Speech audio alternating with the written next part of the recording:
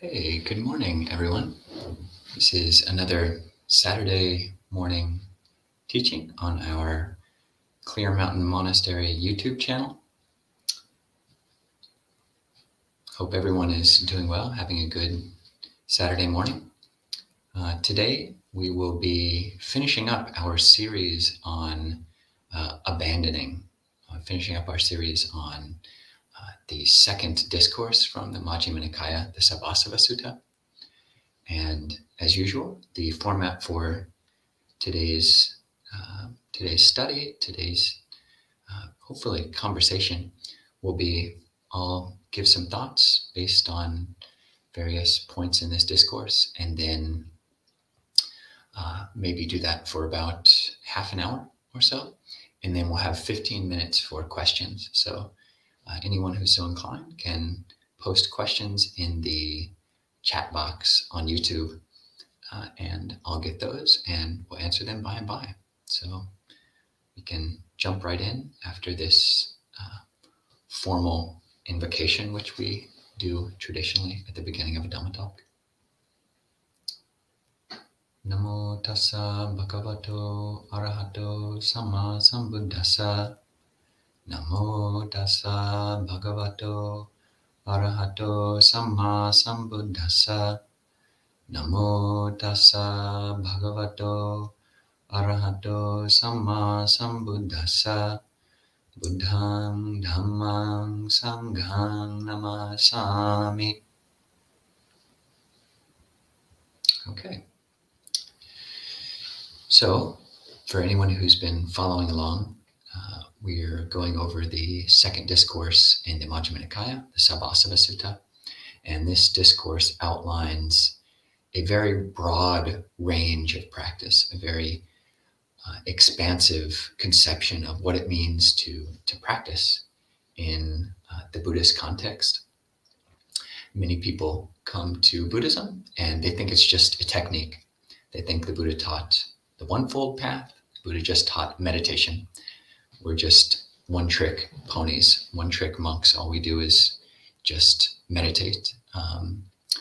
All a practitioner needs to do is just meditate, just close their eyes and look inwards. But this discourse gives a number of practices.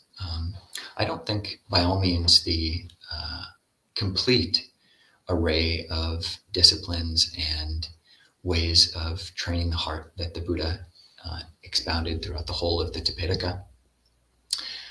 But he did, in this sutta, really give a greater range than most of us are used to. In fact, he framed it in terms of abandoning. So 7 different types of abandoning are mentioned. And abandoning what? I mean, is this talking about like abandoning our kids, or abandoning our work, or abandoning what? What are we hoping to abandon? And the answer is the asavas. So the name of the discourse is the Sabbasava Sutta. Sabba is all, asava is effluence or outflows or inflows, or basically taints is another translation, or the hindrances, or basically these are blemishes of the mind. They are the way that the mind goes out, the way that the heart kind of leaks out of our eyes, ears, nose, tongue, body, and mind, and really just becomes disconnected from our heart, from the present moment. So that's what an asava is, and these are ways of abandoning those asavas.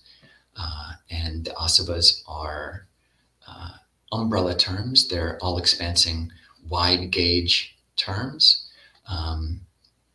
Traditionally, they're spoken of as 3 asavas. You've got the asava of craving, so the taints or the leakages which go in the direction of sensuality. We see beautiful things and we want them. We see things we don't like and we hate them. There's the asavas of becoming, or bhava, and that's when we basically just proliferate. We've got some idea about who we want to be, or what we're doing, or what we have to do, or what we did do, etc. These are the asavas, the taints, the hindrances the leakages, the mind sewers of becoming.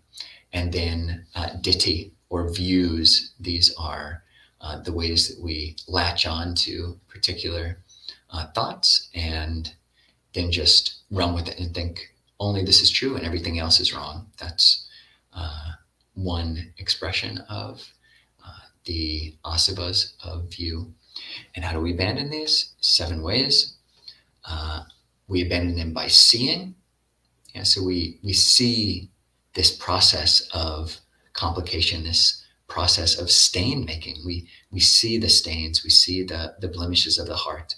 And when we see them in the present moment, then we can cease the action that we're doing, the things that we're doing to contribute to that. So those are the asavas to be abandoned by seeing. They're the asavas to be abandoned by restraining.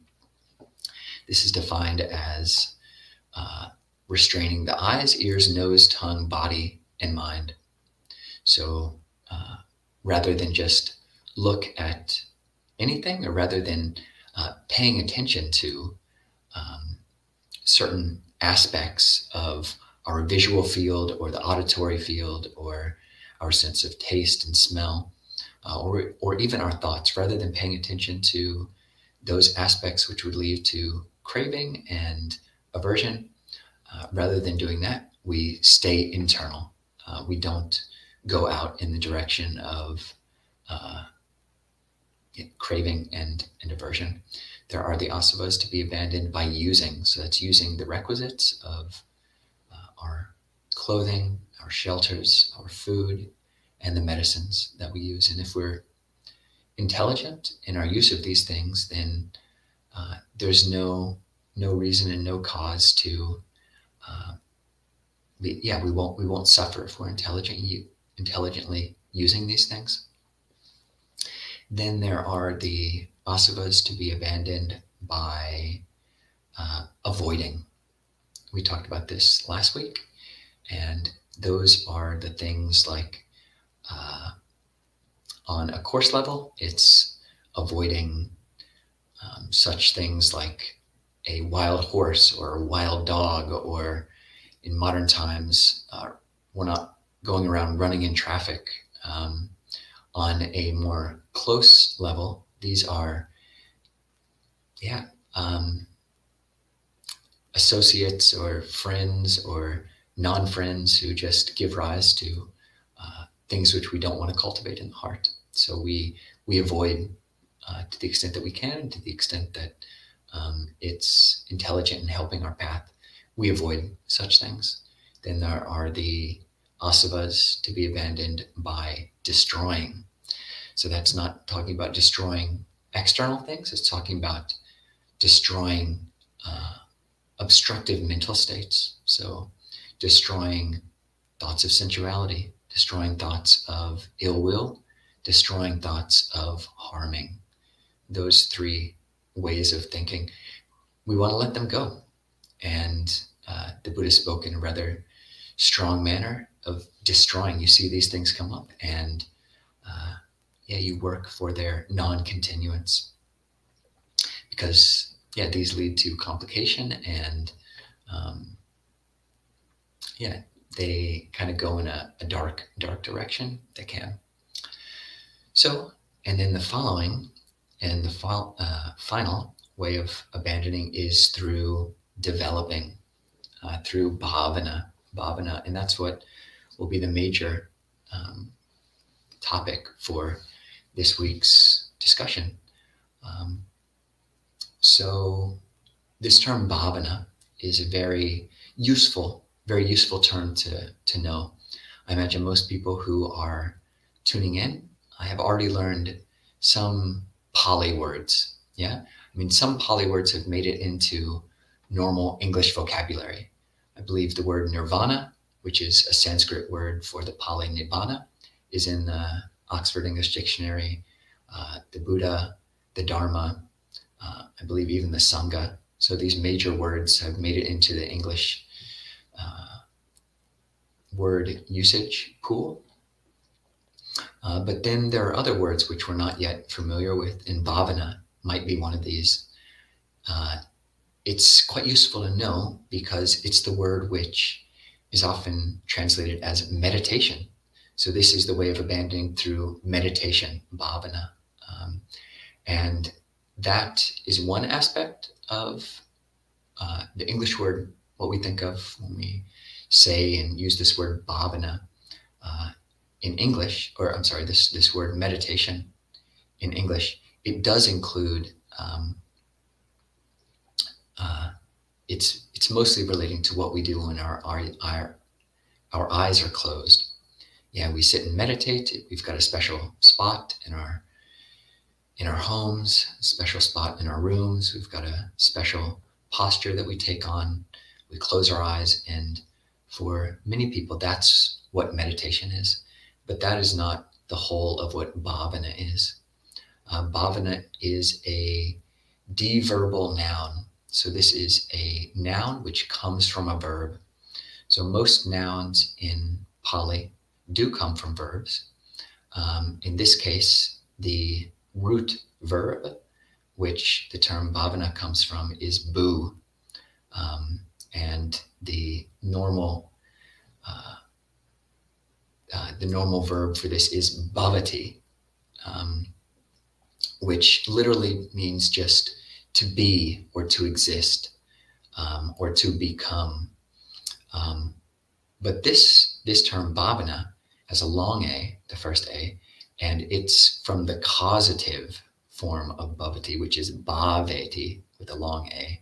And so this shifts the meaning from mean simply what exists to what we cause to exist. So bhavana is that which we cause to exist. It is maybe a better translation in meditation would be development.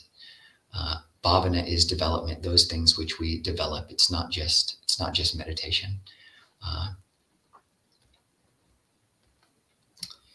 The formal definition for what it means to abandon by developing, as it occurs in the Sabbasava Sutta, is as follows. So what are the asavas, the taints, to be abandoned by developing? There's the case where a monk or practitioner, reflecting appropriately, develops mindfulness or sati as a factor for awakening, dependent on seclusion, dispassion, cessation, and resulting in letting go. They develop analysis of qualities, that is Dhamma Vichaya, as a factor for awakening.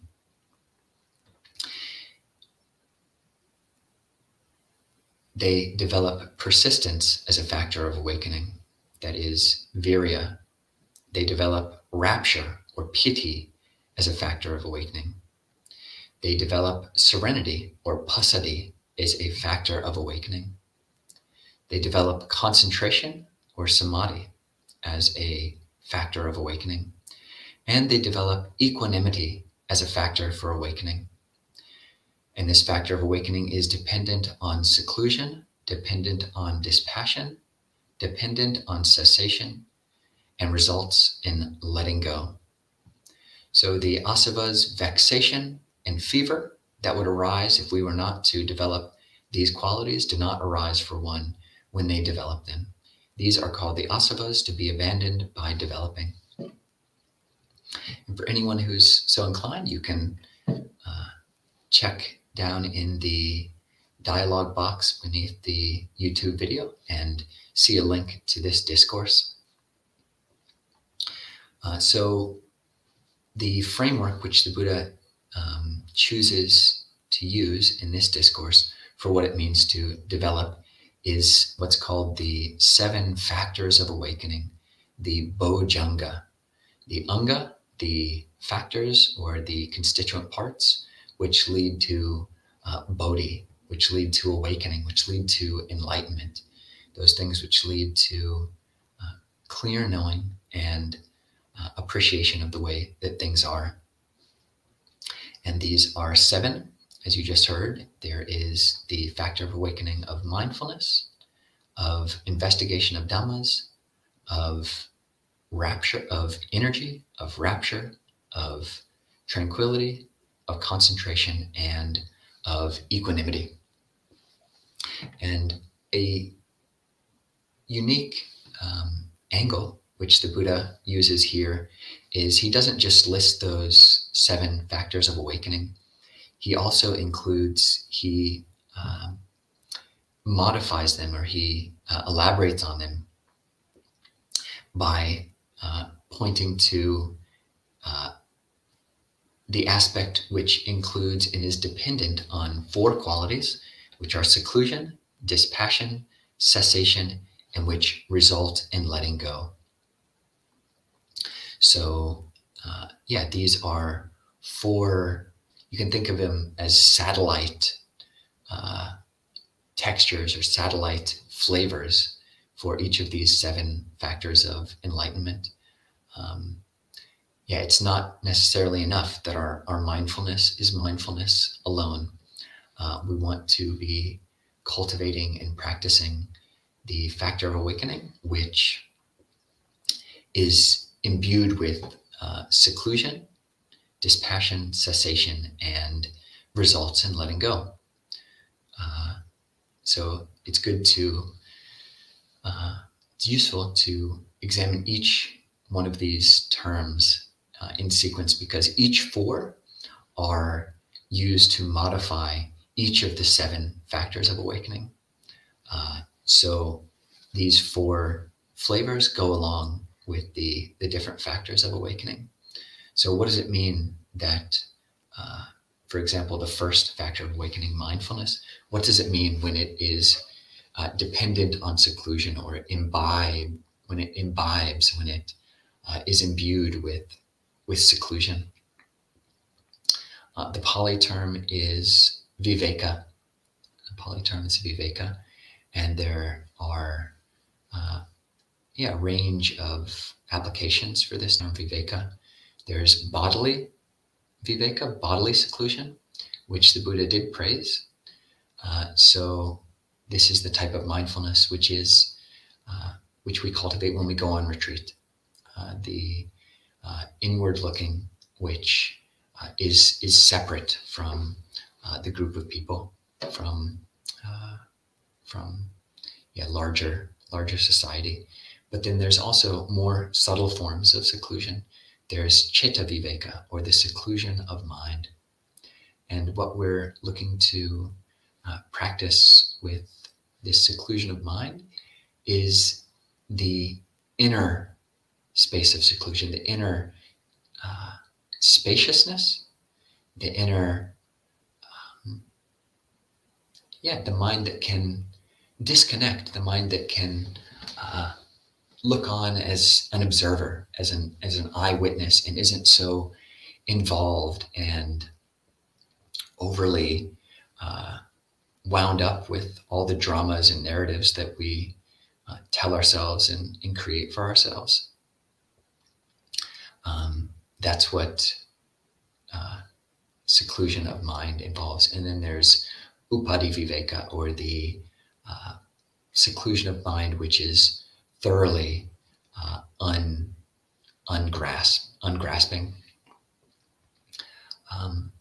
So we want to ground all of our cultivation of these factors of awakening in this flavor of seclusion. So what does it mean? And this is a question you can ask yourself. What does it mean to be secluded? How can I practice mindfulness right here, right now, regardless of whether or not I'm in a group of people, or I'm by myself, or whatever situation I find myself in? How can I, what does it mean to have a degree of remoteness? Something to look into. And there are practices to cultivate this ability to watch, this ability to know, to be the knower, to be that which knows. This was a teaching which Ajahn Chah would often use, and many teachers in the Thai forest tradition. Be the puru, the one who knows. And what it takes to be the one who knows is a level of viveka, a level of seclusion. So that which can kind of observe what's going on in your body, in your speech, in your mind from a higher vantage point. Then all of these factors of awakening are grounded and rooted in dispassion, in viraga. So to cultivate this capacity for knowing, this capacity for being the one who knows, it does necessitate a degree of dispassion. So if we're completely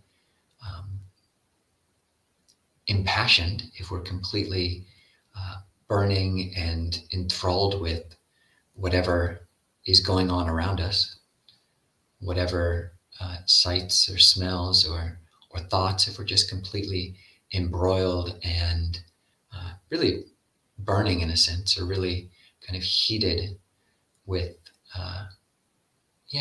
whatever our current fascination and obsession is, then that's the opposite of dispassion. And when we're in that state of being swirled around with the eddies and the whirlpools and being completely consumed in the flames of our own creation, we don't see things clearly. So we need to cultivate and practice dispassion. And the English term to be passionate about something, I think there is a place for being passionate about certain things in a Buddhist context. You can be passionate about practicing meditation.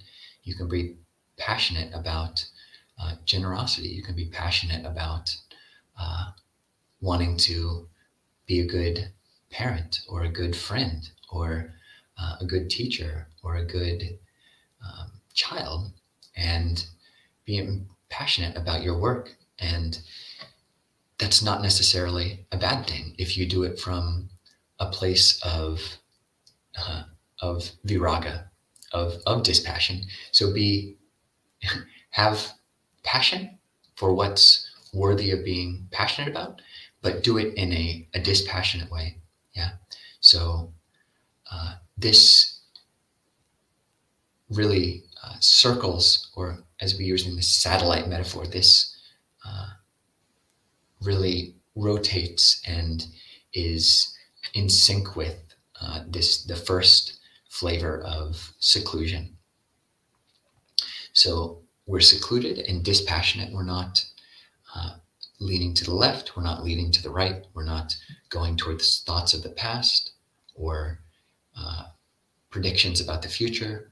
We're not totally restless. We're not totally apathetic and dull and drowsy. We're present, in a way which is cool. That's what it means to know this dispassionate and to have this flavor of dispassion and viraga. Viraga is in fact a synonym which the Buddha uses for nibbana. So awakening, enlightenment, is dispassionate. It is a state which is thoroughly cool. The next quality, the next flavor, which circles around the 7 factors of awakening, is cessation or nirodha. I was recently trying to implement a practice of every hour, no matter what I'm doing throughout my day, formal meditation, study, informal meditation, conversation, just take a minute, literally 1 minute, to come back to the breath. 10 breaths. Can I stay with 10 breaths in a row? And I've got a particular way that I do that, involving mantra practice, but just 1 minute, 10 breaths. Can I come back to this place of dispassionate and secluded knowing? Every hour, have an alarm that goes off every hour. And it is difficult. And if you were to try it, I am sure you would experience the same thing. We just have so much momentum. We just build up so much force. We're just constantly going forward. We just constantly have this agenda that we're pushing on into the future, and we've set something in motion, yeah, with all of our plans for who knows how long. And that's literally the Pali root. Road literally means to roll, yeah. So V is a prefix which implies an action which is going against. So that which is going against the roll, yeah. So this is what it means to cease, yeah. We've set the ball rolling down the hill, and we don't know how to stop it. But it's not the best metaphor, because with the mind we can disengage. It's like shifting your car into neutral. Yeah, we can disengage. We can know this cessation, even as the momentum continues to go. And this is something we're trying to practice, and something which we're trying to know the flavor of. And these first three qualities, these first three flavors, really complement one another. It's like we want to balance the flavors as a good cook does. You add different spices to make the overall flavor of your dish as robust and pleasing and as complementary as possible. So seclusion, dispassion, cessation, we want to know these in every moment of our practice. We want to develop them in every moment of our practice. And the final flavor, which the Buddha recommends that we imbibe all of our, imbue all of our factors of awakening with, is that of resulting in letting go. So we want to practice a way of knowing, a way of developing the mind, which leads to letting go. Joseph Goldstein has a great quote that there is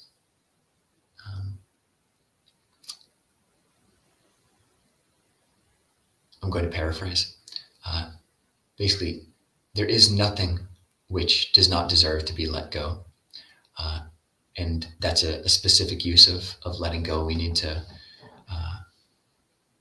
accept the responsibilities that we've taken on in our lives, and accept responsibility and take responsibility for our way of practice. But at the same time, we need to be able to let go. We need to hold things in a way which is spacious.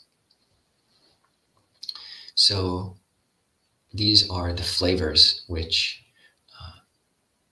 we want our factors of awakening to possess. And those factors of awakening are mindfulness. So what is the mindfulness which is secluded, which is dispassionate, which knows the ability to stop, and which results in letting go? That's the first factor of awakening.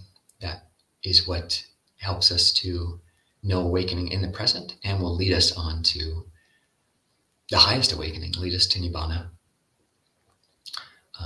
There is the factor of awakening, the second one, which is Dhammavicaya, which is exploration of the Dhamma, exploration of, it can be either seen as the Dhamma capital D, investigation of the Buddha's teachings, or investigation of Dhamma little d, or just phenomena, just looking at our experience in terms of not self, in terms of impermanence, in terms of the unsatisfactory nature of things.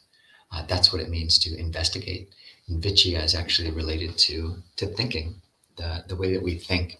And can we do that in a way which is secluded and is dispassionate and knows how to stop and can stop on a dime and just be present with all the flurry that's going on, and which leads to release. The next factor is, which we're developing, so is to abandon the asavas, is that of energy. And how do we put forth energy so that it leads to awakening? How do we bring energy to this present moment so that it is secluded? What does it mean to no effort remotely, and to no effort, and to put forth effort in a way which ceases, which leads to cessation and dispassion? It almost might seem like an oxymoron to people. How do you become passionate about that which is, dispassionate? How do you, put forth effort in a way which, involves cessation? And it's a paradox, and it's a koan to figure out in the present moment, right now, with whatever you're doing. The fourth factor of awakening is piti, or rapture. So we want to know not the rapture of whatever sensual gratification, not the rapture of the roller coaster, but the rapture which can appreciate the present moment and has a place of watching internally. The rapture which knows how to stop, the rapture which is not inflamed, and the rapture which leads to letting go. Then there is the factor of awakening, which is samadhi, or concentration, or collectedness. That's actually preceded by the factor of awakening of tranquility, or passaddhi. And with both of these factors, we want to imbue them with those flavors of seclusion and dispassion and cessation, and practice them in a way which leads to letting go. And equanimity is the final factor of awakening. And these factors of awakening are, in one sense, they are purifying the formal practice of meditation, or even jhana. So mindfulness is present throughout. Mindfulness is something which we always try to practice. And with each of these different 7 factors of awakening, which we're developing, we want to practice them in a more and more subtle and more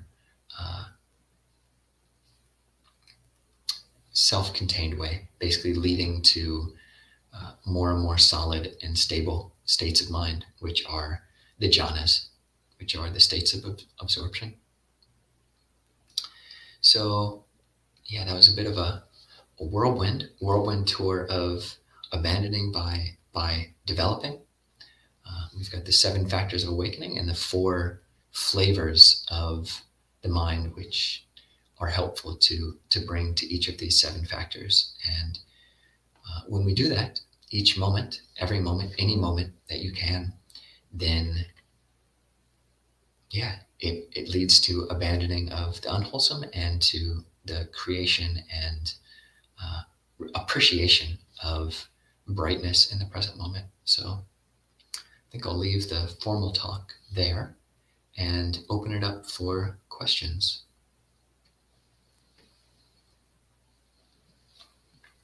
I think we've only got a few people actively tuning in.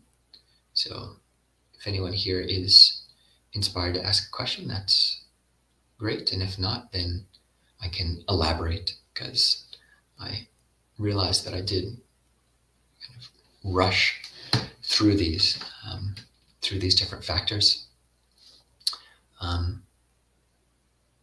Thinking about cessation or about dispassion or seclusion. You might have certain images come to your mind. You've got the monk in the forest, totally calm and totally pacific. And that there is that aspect of things, but all of these factors of awakening and all of the 4 flavors of these factors of awakening can be known by anyone as you're rushing about the state of the body, whether it's moving quickly or moving slowly, there can be an appreciation of present moment clarity. It just takes a shift of attention, and it's something that you have to practice at.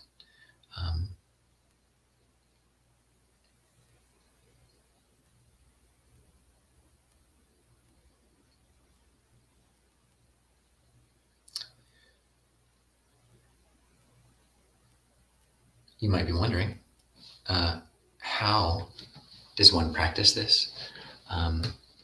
Although it can be practiced in daily life, there is the cultivation of it in meditation as well. And one way to do that is as you're sitting meditation, eyes closed or open, really just turning the light around or looking inwards, trying to find that which knows. These are all phrasings which different Buddhist lineages, different Buddhist traditions use to get at the same thing. There's a type of meditation which is focused mindfulness. There's investigative mindfulness or investigative meditation. And then there's more appreciative meditation. And with the focused awareness, that's maybe what most people are used to in Dhamma circles in America. And that's when you are paying attention to a specific object like the breath. But with this way of knowing, it's not object-based. You're just coming to appreciate and listen and tune in inwardsly and figure out that which is noting. Yeah. So I might say a few more words on this in a bit, but maybe go to one question. So thank you for teaching today. I'm very new to these concepts, and this is my first time watching, but I'm interested in hearing more about the paradox of Viraga, being passionate with dispassion.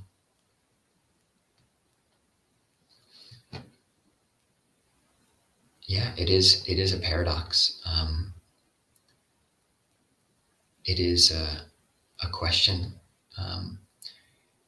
It's referred to it earlier as a koan, which is a Japanese word for basically a present moment riddle, which is meant to bring you back to right now.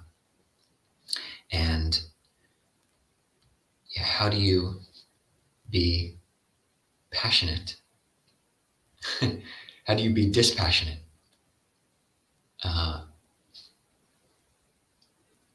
While you're still passionate about something. And this is, I guess we can think of it in terms of metaphor. So there are metaphors in terms of just posture. So as you're sitting meditation, you want to be sitting upright, you want to be alert, you want to be awake. And how that manifests in bodily posture is with the spine, basically each of the vertebrae well stacked one upon the other, and your head being pulled up as if by a string. And that is the generative, that can be conceived of as being the generative aspect, or the element of passion in our lives, that which we give ourselves to, that which pulls us up and which draws us, keeps us awake. But at the same time, that needs to be balanced with the firm groundedness of the posture.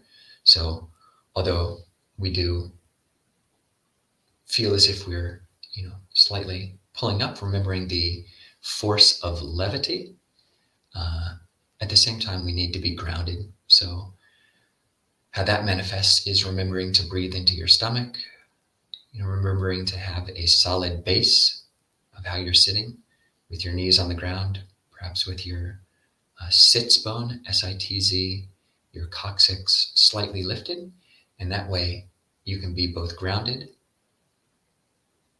firm, balanced, but at the same time awake.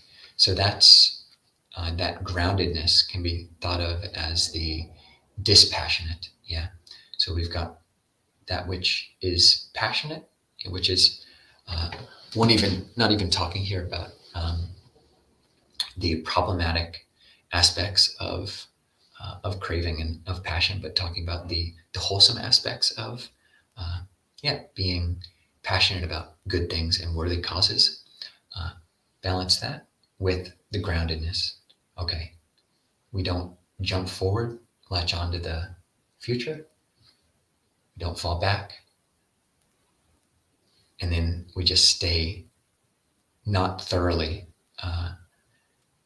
uplifted or thoroughly displaced by our passion, thoroughly engulfed in the flames of the passion. Hopefully that's helpful.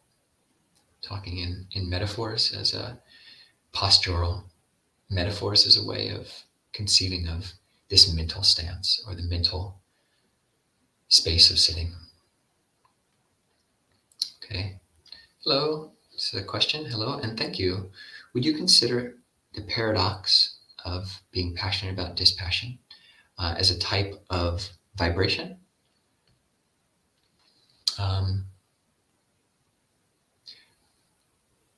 I think it can manifest as a type of vibration.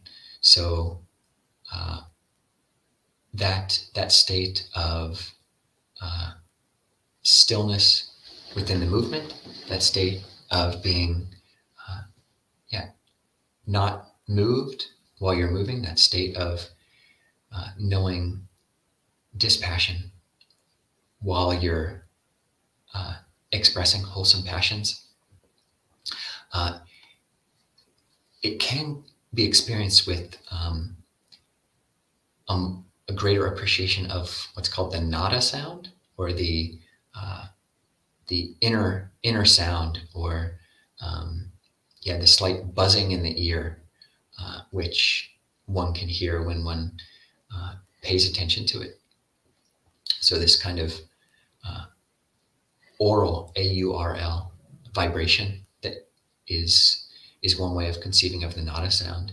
And I think that does it doesn't necessarily have to correlate. You don't have to be paying attention to the sound of silence, the nada sound, at the same time that you're knowing this balanced state of flow, this balanced state of non-movement within movement. But that's one way that vibration manifests in this flowing appreciation. I think maybe more than it being a type of vibration itself, I think it allows you to tune into vibrations which already exist within your body. So when you're no longer shooting out of your eyes and shooting out of your mouth and letting the mind just leak out of your ears and following whatever thought comes to mind, when you're still and content and steady in the present moment, then you can appreciate the vibrations which are already experiencing in the body. So, and that is one manifestation or one aspect of anicca, or impermanence. So right now, if you're in the present moment, if you're embodied, you can feel what your hands feel like. What do your palms feel like right now? That's vibratory. That's, you have to be in the present moment to know this sensation. The body is only here right now. It's not in the future. It's not in the past. So in that sense, the dispassionate and secluded mind, which is content within, does have a greater appreciation of vibrations. So hope that's helpful. I think that's the end of the formal questions for today, but it's lovely being here with everyone, and Yeah, I personally find that when talking Dhamma or trying to explain Dhamma, it can actually engender these inner, this inner listening, this inner attempt to return to balance. And it doesn't have to be teaching or talking about anything specifically Dhamma-wise, but in your relationships with other people, how can you how can you be dispassionate, while still being passionate? How can you know a place of seclusion while still being engaged? Yeah, it's possible to do while you're engaging with people, whether online or in person. So I'll end this morning's reflections there, and hope everybody has a great day, and maybe we'll see you later. Okay, thanks everybody.